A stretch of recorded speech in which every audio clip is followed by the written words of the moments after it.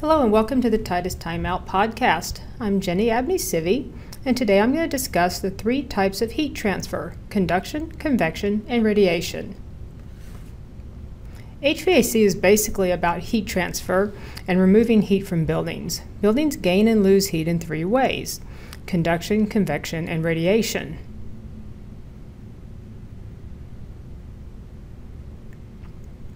Conduction is the transfer of heat between substances which are in direct contact with each other. A good example of this is when you grab the handle of a hot pot sitting on a stove. Convection is heat transferred through the movement of gases and liquids. As a gas or liquid is heated, it warms, expands, and rises.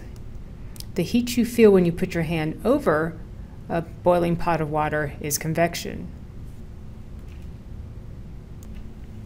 And radiation is heat transfer through electromagnetic waves. Radiation doesn't rely on direct contact, but does need line of sight. The warmth you feel on a sunny day is radiation. So a good example of all three types of heat transfer is a campfire. Let me make a little room here and we'll draw some firewood in the fire.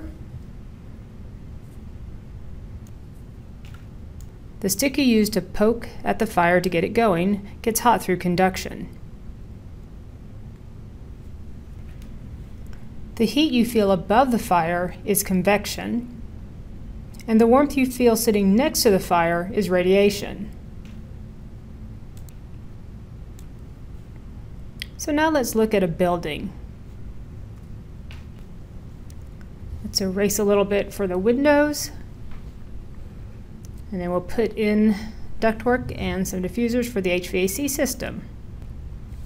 So the sun heats up the building envelope and any spaces where the sunlight comes in through windows through radiation.